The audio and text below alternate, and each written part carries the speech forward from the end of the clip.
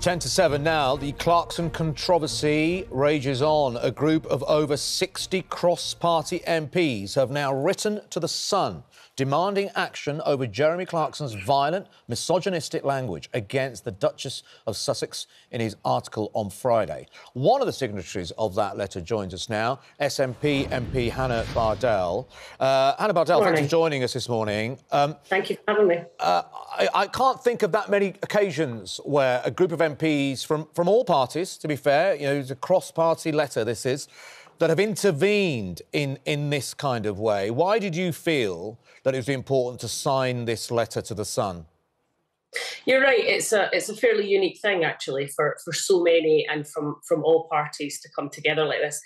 I think we all felt that the comments were so beyond the pale. I mean, for somebody to even think that, never mind write it down, never mind it get through both a legal and editorial team, is frankly remarkable and deeply sad.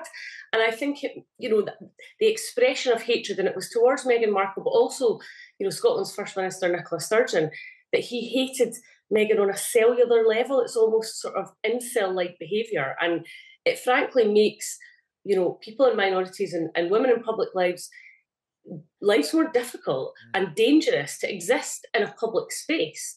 And I'm sure many folk out there have heard the interview with Caroline Flack's mum, who phoned in to a radio show yesterday. I mean, that just hit the nail on the head for me. It's a sort of sickness in society that I think we have, that we want to do people down and attack them in such a vile way.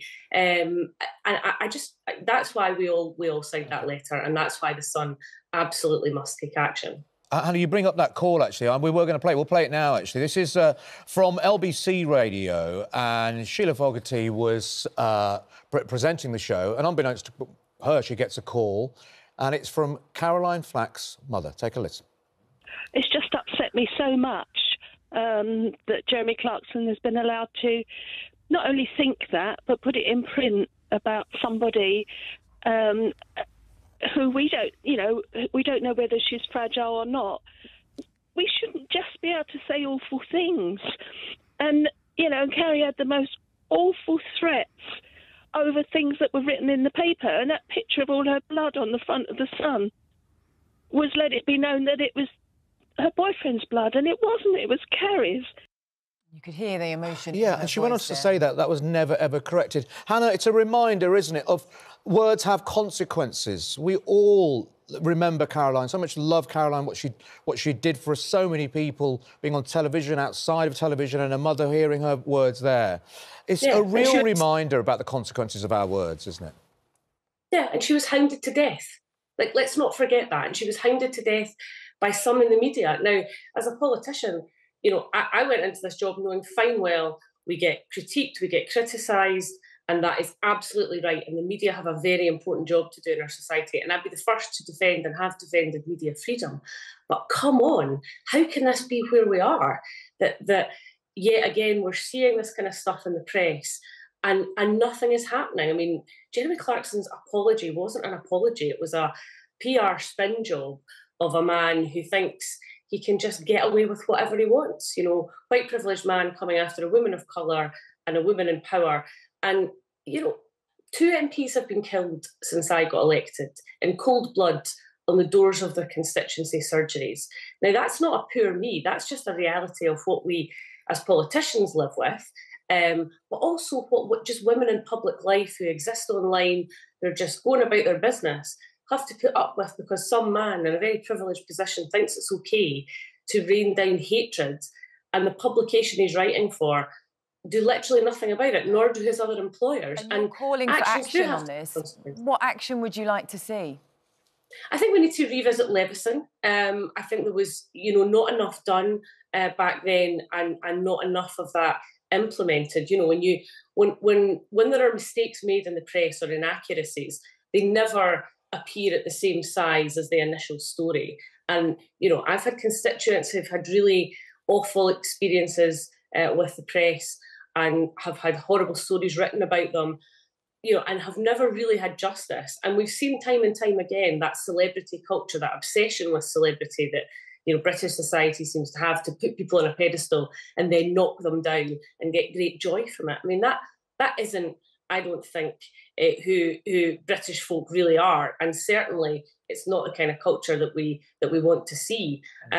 So we really need to think very carefully about that culture, because the bottom line is we want politics to be more representative and public life to be more representative of society and get folk from all different backgrounds. Well, people of colour and folk from minority groups are not going to be interested in getting into politics or into public life if that's how they're going to be treated without consequence. Okay. Hannah Bardell, thanks very much for your view this morning. We appreciate you joining us. And just to say, you know, we mentioned there the Jeremy Clarkson apology. He said on Twitter, "Oh dear, I've rather put my foot in it. In a column I wrote about Meghan, I'm horrified to have caused so much hurt. I shall be more careful in future." Andrew, Kevin, let's pick up with you on this one. You know, the column has been taken down. There are calls for action to be taken. What do we think is going to happen next with this one? It's going to continue. That's certainly the death of Caroline Flack was more complex than it was presented there. But Clarkson overstepped a mark by a long, long way, because it was utterly vile, and I'm still amazed the Sun printed that. Now, a free press is also the ability to, or the right to have stuff that is unpleasant and other people will very vehemently disagree with, but it has consequences, and you've got to be able to justify whatever you say or you run. And the interesting thing about the Sun, just looking, you know, work for the Mirror, rival newspaper, but just looking at it, is they've not attempted to try and justify it. They're just a wall, and I'm very windy about politicians. I think that really pains a lot of people, is that a huge tabloid paper who have got such a connection with the public are not commenting on this. I know, and it was an issue. I couldn't believe it when I read it, and it was offensive, and it shouldn't have gone in. It should never have been printed in the first place. I think they should say something.